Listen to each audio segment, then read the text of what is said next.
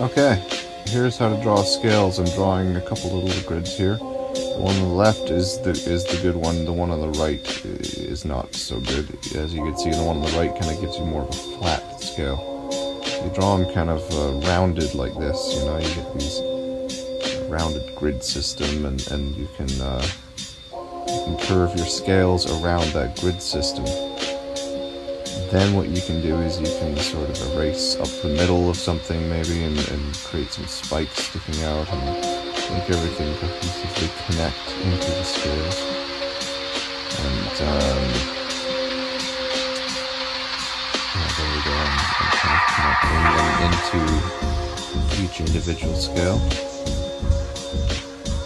And what that does is it just makes it flow a little bit better.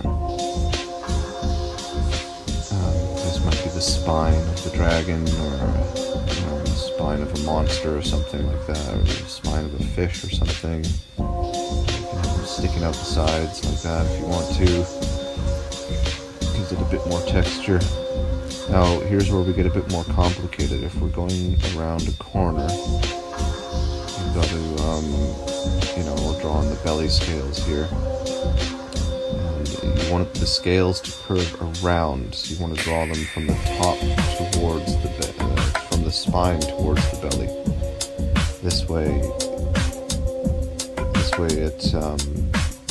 it'll just connect a lot better. It'll flow a lot better. You don't get into you don't paint yourself into any corners that way. And here I'm kind of going up the middle of the belly scales. So let's try a few more examples of scales. Starting again with a few grid systems. What we can do is we can explore a few more different styles of traditional scales anyway. These scales I'm doing, they've got a little space in between them. You see these with koi fish scales quite a bit. Especially if you're doing larger scales, but I'm just kind of showing an example of leaving a little gap between each scale. I mean, you can really break it down to a more advanced grid system if you want to make absolutely perfect scales, but I personally try to have my scales looking a bit more organic.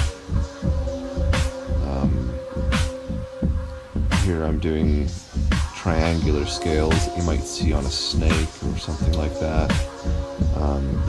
Create lines up the middle of them to create sort of two sides of each scale. You can shade one side of the scale if you want to. So that's kind of, you can give the edges or the edge of the body a bit of overlap like feathers or something. And these scales, you see them on dragons sometimes, they're more like rows of scales. I've seen them on drawings on Japanese woodblock prints as well, on snakes and things like that, but it's just another way of doing scales. I'm going to draw a slightly bigger one here. Let's make this grid a little more dissected. So we'll make kind of slightly bigger looking scales, maybe like something you'd have on a koi fish, for example. Trying to wrap them around a little bit. You'll notice I'm not perfectly following the grid, but it gives you a loose guide that just gives you a bit more dimension when you draw them in. Now I'm making the scales kind of in the middle a bit darker, a bit wider. Here I'm outlining them so you can sort of see as you go around to the sides, you make them a little smaller. And now this is a whole other type of scale. If you take that all away, you've got all these little nacho shapes or something. I like to call them nacho shapes. That gives you a whole other type of a texture if you want something totally unique. Little nacho scales. So now I'm gonna return to these grids, connecting a bit of a spine pattern to these smaller scales. Let's do another spine here, and we'll do some scales that are a little more uneven, a little more haphazard, just to show you don't have to make them perfect. You can make them a little more organic looking if you want. You can do small, big, medium, and it actually kind of looks cool, Or you can, let's say we've got some belly scales. We'll draw the scales going into the belly. And here's another trick: if you're having a hard time connecting them, you can make a bunch of little tiny scales that go onto the belly like that. And here's some different body shapes, cross sections. You know, you can have like a concave body, or these.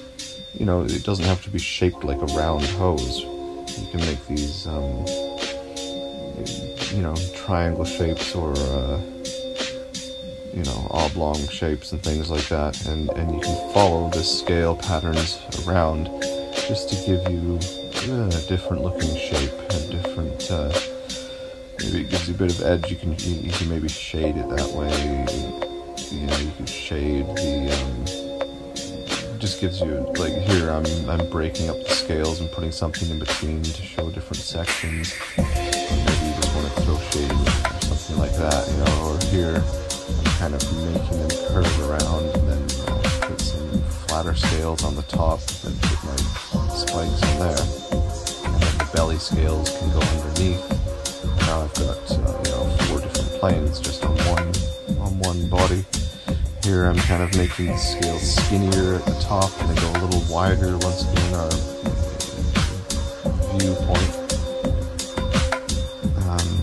Let's draw another complicated body. So this is curving in a circle. You see that often with snakes and dragon bodies, right? So again, I'm starting with a bit of a grid system just to get an idea of volume. And here I'm drawing the belly scales where I want those to go, and I'm just kind of making a bit more shape. And there's the spine where I want the spine to go. So I'll start with that as my starting point, and then you know, I can make the belly scales, and then draw the sides of the body, and we'll make some scales connecting in between everything. And again, you know, building from the spine towards the belly, just to get a better flow, a better shape. That way they recoil more like a slinky or a spring or something like that. And then we can, the way I'm going to shade this, I'm going to do some darker shading on the spine, around the spine area, and I'll make the scales lighter as I go around towards the belly, just to create volume.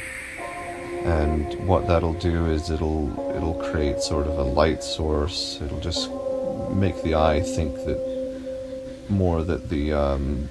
the body of the dragon is more rounded, or something like that, you know. Here I'm making the lighter scales as they go to the sides, and yeah, you can already see that's creating a bit of a rounded illusion.